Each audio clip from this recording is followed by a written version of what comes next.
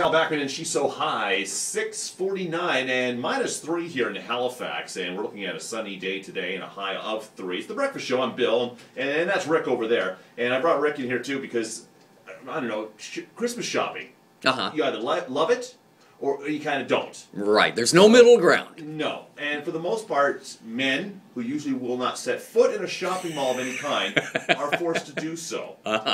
And I've noticed this before. Now, before I tell you what I found, I've always noticed that whenever I would shop for my wife, right, I have, first of all, this may surprise a lot of people, I know nothing about fashion.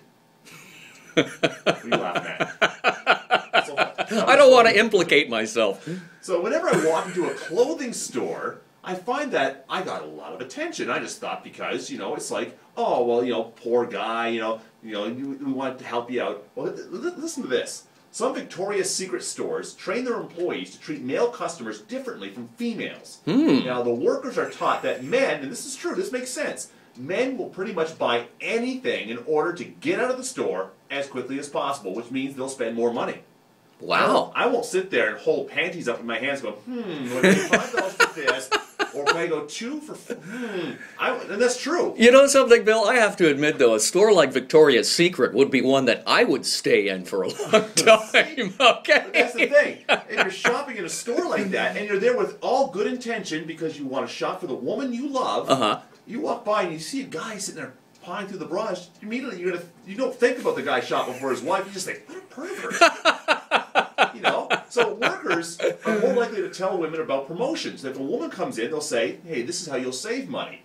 Okay. But men get upselled. They will yeah.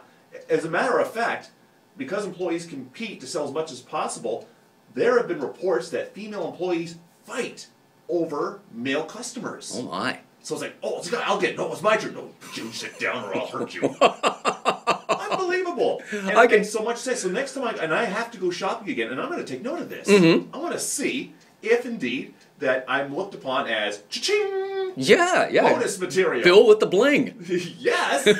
So yes, guys, look. I just want to set the record straight. I want everyone to know, if you do see a gentleman in Victoria's Secret or any other clothing store, or standing amongst the bras and the lingerie, cut him some slack, okay?